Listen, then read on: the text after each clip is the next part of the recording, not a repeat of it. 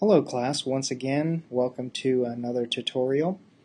This tutorial is one of the exercises or activities that we started in class and we were able to accomplish with Photoshop 7.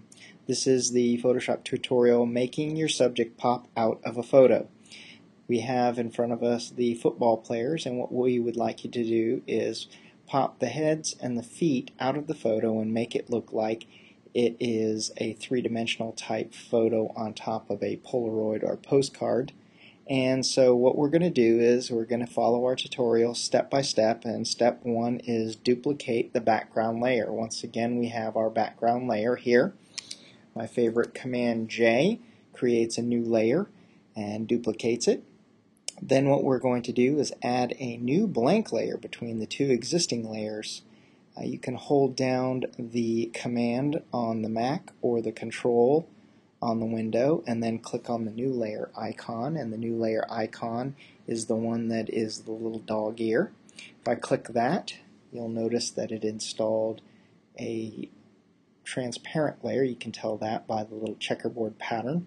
It installed an transparent layer in between the two by holding down the command or the control. The next thing that we're going to do is fill the new layer with white. Now, in order to do that, I have to go back to my default colors by selecting D on the keyboard. That will bring black in the foreground and white in the background. Then if we choose the command delete or the control backspace, if you're on Windows, it will fill the new layer with white. And you can see now that the checkerboard pattern is gone, so indeed it is in white. The next thing we want to do is select the object in the photo that we want to have popping out or looking three-dimensional. Now, of course, once again, I don't want to show off my pen skills, so I've already selected my players and I've saved them as a selection. So I'm going to load my selection by using the select to load selection, and underneath here I've called it players. Select OK, and you can see I've traced around my photo and there's the marching ants that are going around both my players.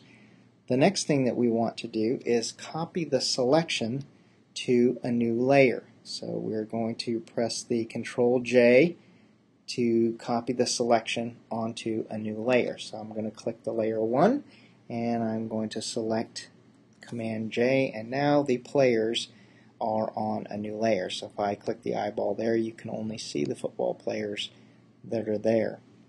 The next thing I want to do is to drag a selection around the rest of the photo that you want to keep.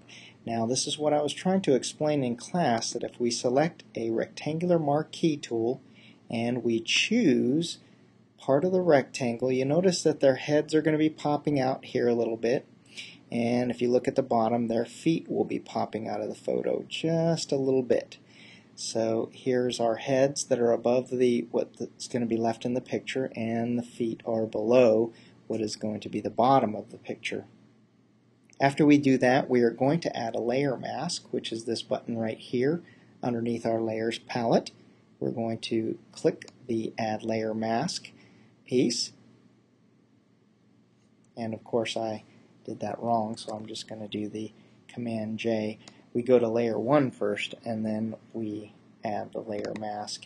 And of course we can see now that it clipped off the piece of the photo that we did not want, and it's starting to take shape on the three-dimensional piece where their heads are popping above and their feet are popping below our picture that we have in the middle. The next thing that we're going to do is to add a stroke to layer 1. So we are indeed on layer 1. We're going to click the layer styles, which is the FX button down here. Then we are going to choose to add a stroke, which is the one on the bottom there. So we're going to choose to add a stroke. Now, on your instruction guide, it tells you to position this. And what we're going to do is, instead of the outside, we're going to go to the inside. And then we're going to choose the 13 as the pixel size right there. And then I'm going to just select white, a white color there, and just say OK to the white. and our stroke is complete once I click the OK button. Now you can't see the stroke right now, but it is there. You're going to start seeing it when we are able to put the drop shadow onto it. The next thing we're going to do is we're going to select layer 3 by holding down the shift key. You can see that both of these lit up light blue, and then we're going to select Command E or Control E, and that merges the white stroked layer along with the photo layer right there. The last thing that we're going to do is add our drop shadow. So once again, we're going to go to our effects palette and we're going to choose our drop shadow, and we'll put in here the angle that we want, the angle of 120. The distance we're going to keep at 5 pixels. The size we're going to change there now to where we have a 10 pixel drop shadow. And we also, last but not least, want to drop the opacity down to about 60% here. And I'm going to select OK, and as you can see, the head's right there starting to look like there's a little bit of shadow there. There's some shadow that's going on underneath the feet.